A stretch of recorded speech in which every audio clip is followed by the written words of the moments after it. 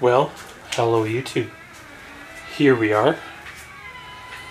We have a start to another day. It's probably been about a week or so since I touched a camera. You know, picked one up to vlog and all that good stuff. But I guess it's the way she goes sometimes. And yeah, welcome to our vlog. So, here we go.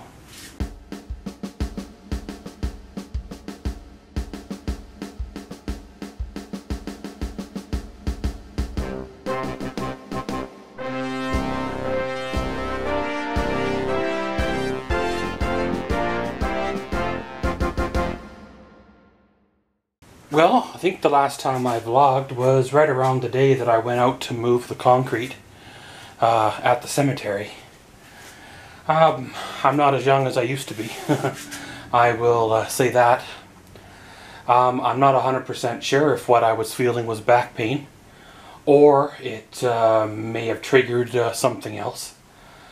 But it took about a week for the symptoms to lessen.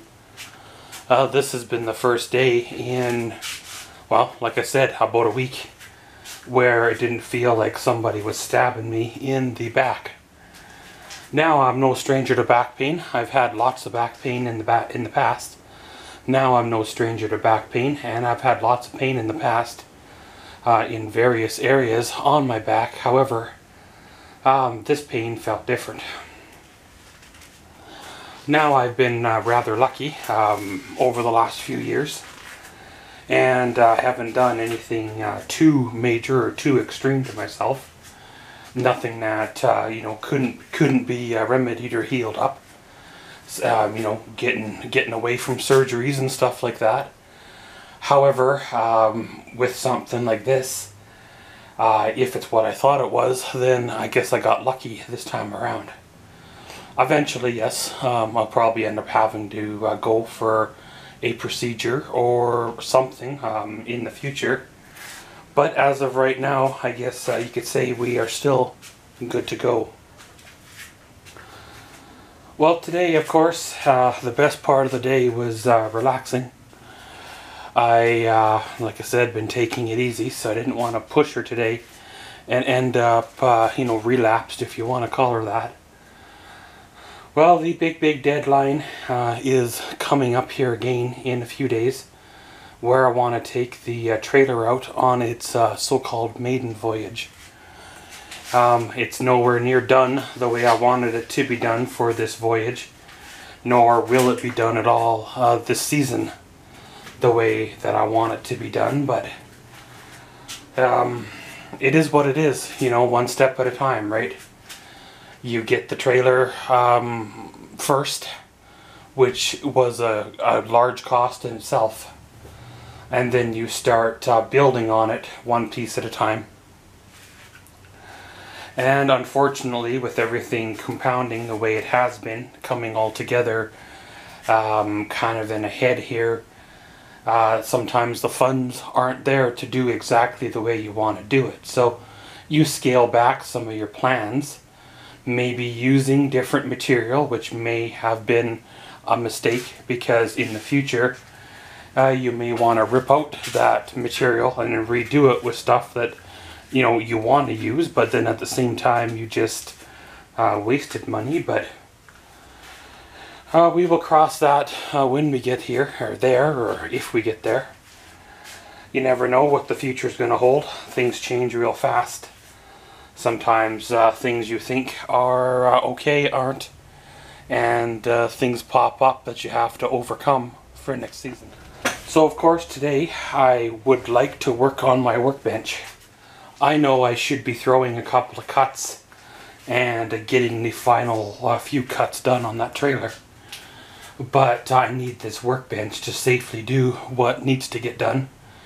And once the workbench is done, then a guy can safely make the last 3 or 4 cuts, as well as when when the big maiden voyage is over, come back and, if they feel like it, make a few more cuts as well. Looking at my wood stash here that I have, I got material in here that I can use or be used up. There is still another 23 by looking like 7 or so piece of pine that I think I can make do. As well as there's a couple of chunks of spruce and stuff, so we'll have to reevaluate that and see if some of those materials can be used for what I want. Like I said in the beginning, this season by no means was going to be glamorous and getting it all done in just a matter of weeks. I had fully expected to take longer than planned to get her done, as well as I had fully scaled back the vision from the beginning based on, well, finances, right? I knew from the start that it would never have appliances in it because obviously, if that was the case, why didn't I just stick with the Jayco? The Jayco was plug and play, you know, pull and go, ready to roll. All I had to do was buy, you know, maybe $200 or $300 in things, and I could be using that trailer right now without very little fuss at all.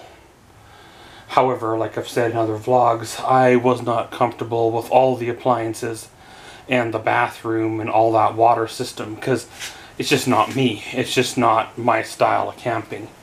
It was just not, well, what I wanted to do, right? This trailer here, I said from the start, is going to be simple. It's not going to require a lot of maintenance. Essentially in the fall, you park it in the stall, throw some mouse bait in it, remove all your dry goods, if you want to say, and well, it's winterized. You know, there's no pipes to blow out, there's nothing to winterize, there's no septic tank to clean, you know, the gray water tank and all that stuff. You just go.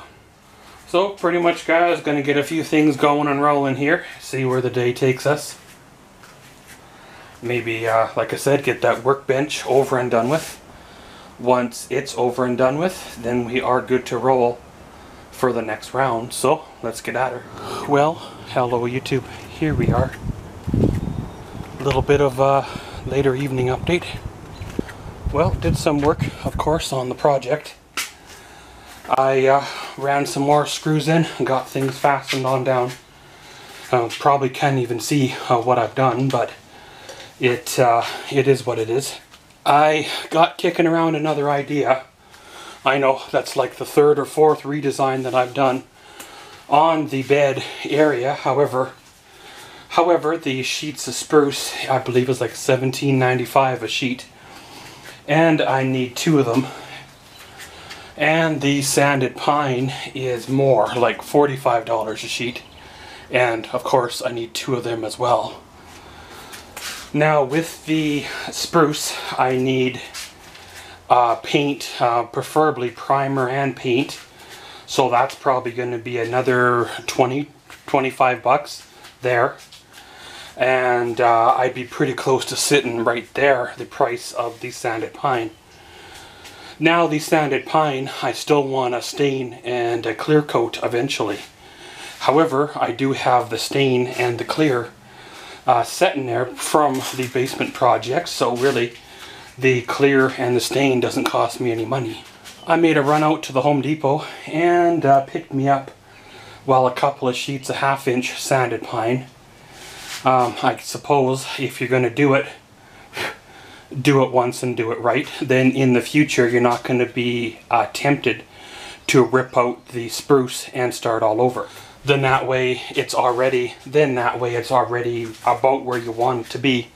Then in phase 2, whether it's the fall or next spring, we can start on it from there and build from there. As well as stop by the grocery store, picked up some groceries. Stopped by the old dollar store, picked up some stuff as well. Might as well save $1 when you can. Came on back, unloaded things, and here we are now. Just about to decide what I want to get for supper, and well, get on with the old evening. I think we're going to get some rain because the mosquitoes are really, really bad. that usually means that we're in for a shower or so. So guys, gonna go in, get on with the old evening, and we'll see y'all later. We come to the end of another day. Well, it was a good day. Started off a bit late in the day, but hey, that's better than nothing. Ran a few screws into the trailer there, got things fastened on down. Ended up shifting gears on the material I wanted to use for the bed top. However, I believe the more expensive material, even though it's a bit of a budget drain, more than what I was counting on, will pay off in the long term. It beats having to rip it out and redo it with you wanna redo it in, and then having to spend, you know, almost as much a second time around. Like I mentioned there, especially once you gotta buy primer and paint and all that stuff again when you already own or have stain. So of course, got a few more things I want to pick up, get some other items. I gotta remember to stop by the propane store, pick up a 20-pound tank for the tabletop barbecue. I should probably take a tabletop with me. They should have picnic tables, but I'm not 100% sure if they still do out there or not. There's a few more items I want to pick up from the Princess Auto, as well as do a return.